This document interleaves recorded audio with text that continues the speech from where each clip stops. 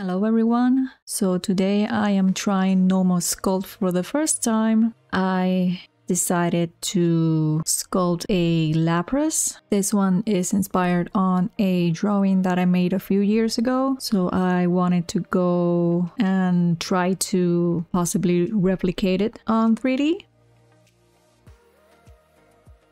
Honestly, I don't know what I'm doing here. I'm just going with the flow and just watching a few other tutorials on how to use this software.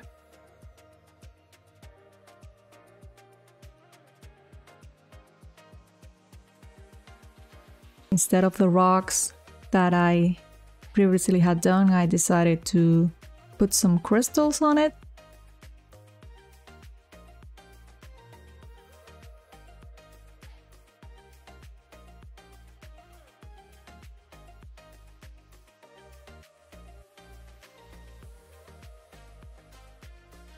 Try different shadings, try to make them look as crystal-y as possible.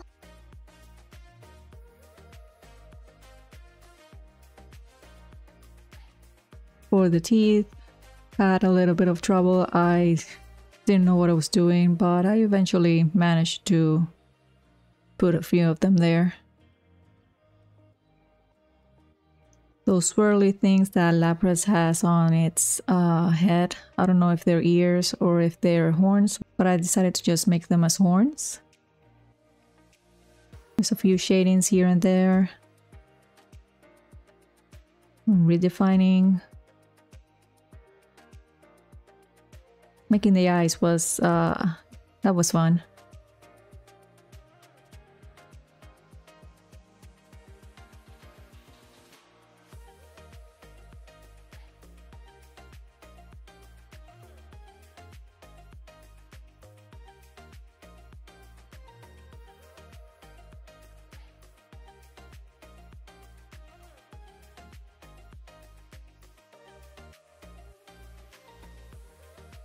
So this is how it looks so far. And I was really proud of how this one turned out. For knowing little to nothing about the program, I guess it wasn't that bad.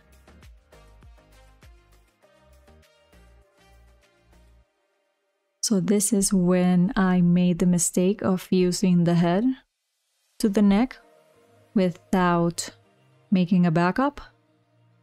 So when I went and did the remesh, just completely blurred out. I don't know what happened, but I could not undo my progress. I was debating whether or not to continue or just leave it like that. I was left with a bad pixelated Lapras, so that was a shame. I was very upset when this happened, but from now on, I'll make sure to do a proper backup before deciding to fuse certain parts together. So here is my headless Lapras. So I might give it a go in the future, I'm not sure. Maybe make a few other sculpts or maybe Pokemon based, or maybe retake this one, but for now it's just too much work, so I'd rather just leave this as a learning experience. Hope you enjoyed me sculpting and failing at using Nomad Sculpt. Thank you all so much for watching, and I'll see you all in my next episode. Bye!